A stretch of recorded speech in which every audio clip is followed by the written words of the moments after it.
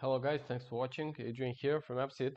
So in this video I will present the latest features added on top of Flask Volt dashboard. This is a quite popular open source seed project provided by us.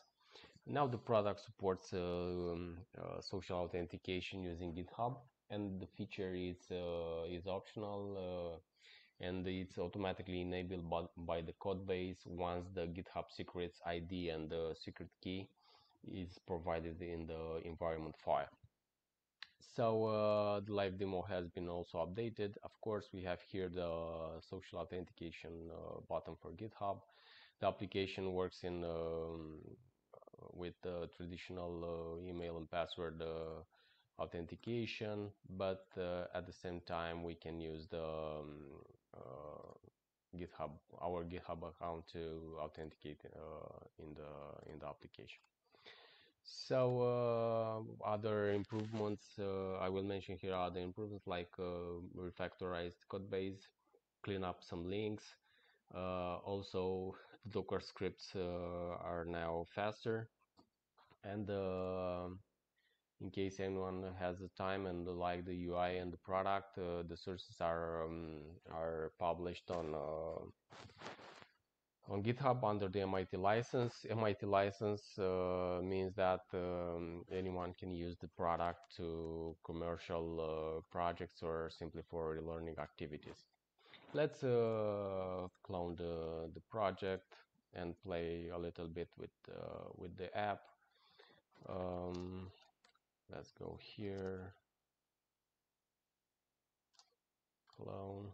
I will clone the application and use the Docker scripts to start the project.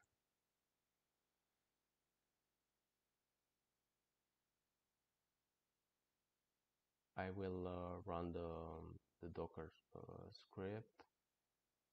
Okay, first I will kill all other containers to make a cleanup over my Docker running containers, and you don't have to do that. You just need to pass this command as listed on the project README. Okay. Now the Docker setup will set up the application for us, download the modules, compile all the necessary stuff, and run the migration and bootstrap the application in less than 1 minute. Now we are good to go. We can see some successful messages in the terminal. Let's access the application in the browser. So this is it. Application is up and running. The GitHub authentication button is not present because the default environment sample provided in the product don't have the GitHub secrets.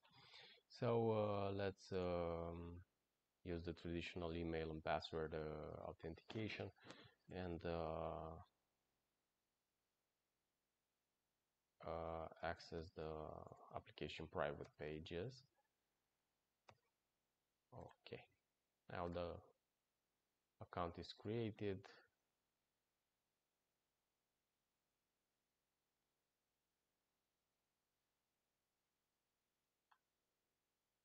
Guys, the application is up and running, works as expected.